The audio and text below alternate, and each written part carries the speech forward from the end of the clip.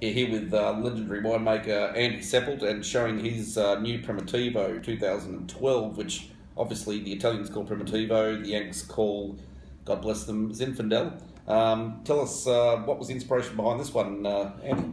And probably poor decision making, really. It was we had some Primitivo growing right next to Zinfandel in the Barossa, and I really thought it was interesting to see how different they were as they grew. They're genetically the same, of course, but incredible differences. And the Primitivo, for my money, is so much better. It ripens earlier, so you don't have to have the massive alcohols that a lot of Zinfandels have. Okay. Yep. It's got sort of that blue fruit, pretty note. Really friendly for dining with this sort of wine, and I just fell in love with it. It's only about 7 or 8 months in barrel, just into the bottle and down the throat. And where do you see this evolving to maturity-wise in terms of cellaring for people?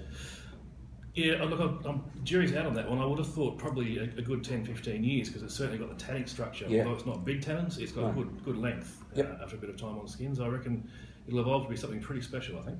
Really interesting wine, real distinctive, savoury character as well as, some lovely vibrant fruit. So great wine, well done, Andy. Thanks.